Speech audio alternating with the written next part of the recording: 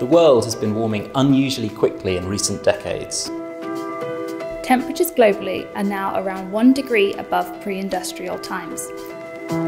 That is mainly due to the greenhouse gases pumped into the atmosphere by human activity since the Industrial Revolution.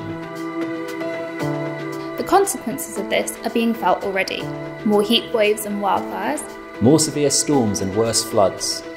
loss of polar ice caps and rising sea levels, The only way to stop runaway global warming and avoid its most catastrophic consequences. is to stabilise the amount of emissions in the atmosphere. To do that, the world needs to remove as much greenhouse gases from the atmosphere as it adds each year. Known as reaching net zero emissions. That involves things like tree planting or carbon capture technologies to reduce amounts emitted and increase amounts removed. The world committed to stabilising global temperatures in Paris in 2015, and last year our government passed legislation requiring us to get to net zero here by 2050. But what does this mean for the UK government's finances? First, between now and 2050, the fiscal costs of reducing net emissions to zero are significant.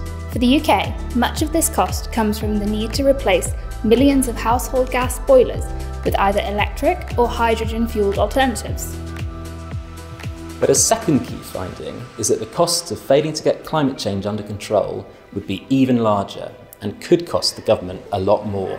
So the net benefits of a successful global response are huge.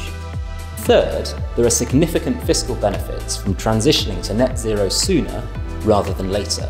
One key fiscal opportunity is the revenues that would come from levying a carbon tax and be used to pay for some of the investments in zero carbon technologies. You can read more about the fiscal choices and trade-offs involved in getting to net zero in our 2021 Fiscal Risk Report.